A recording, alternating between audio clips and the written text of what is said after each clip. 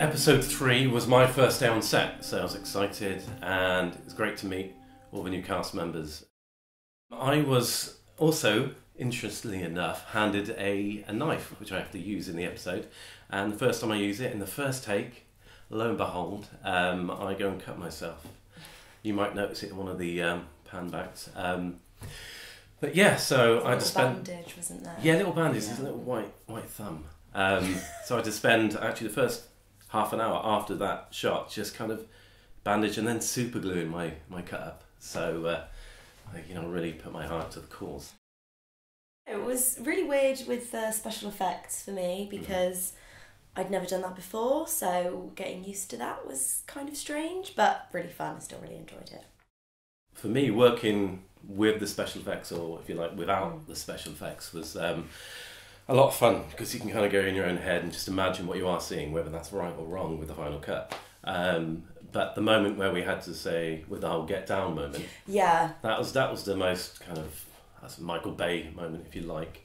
We can really have a bit of fun, and just doing them and just actually Paul, the director, really sort of eking out our performances, getting more and more, get down.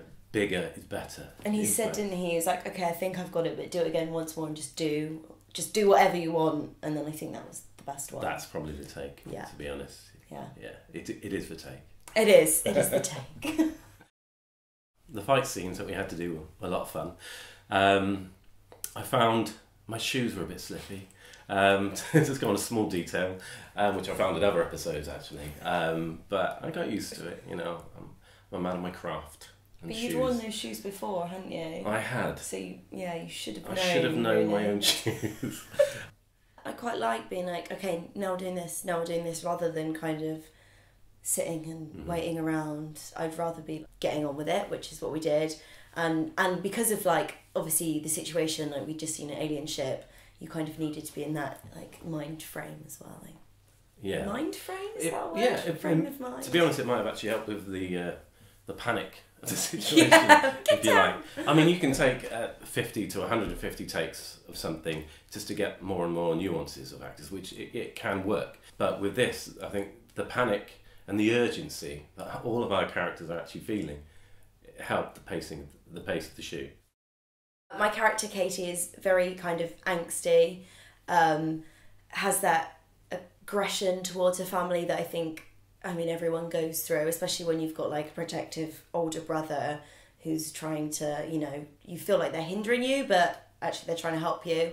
Then obviously the situation of the funeral as well, and then you see an alien ship in the sky, which kind of throws it all out the window. But yeah, no, it was really fun, I think, playing that kind of almost like teenager kind of leave me alone attitude. Was there some of you in the character? Quite possibly. Teenage you? Yeah, teenage me, yeah. I understand that idea of like almost thinking, no, we'll just, we don't care, we'll just see what happens.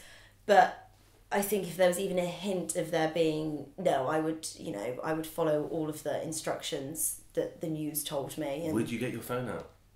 Would you film things? No, I wouldn't, no. I'd definitely be one of the people that would watch it on someone else's Facebook or on their Instagram. I'd be like, oh, what happened? But no, I'd be running as fast as I can. Same with me. I'd like to think I'd gather people together, at least know that they're safe. But there is a part of me that would want to be, not under it, but near involved. You don't know. It's that whole kind of ego kind of thing. You stand on the edge of a cliff, there's part of you, I could jump. Yeah. So, you want to be actually in the eye of the storm or just outside going, wow, that's amazing. And I'm an eternal optimist, I like to think. So I like to think if aliens came down or whatever, maybe we shouldn't be holding guns. Maybe they are peaceful. Who knows? But you don't know. That's the thing. Well, until series 2, then you know. Or maybe, no. Again.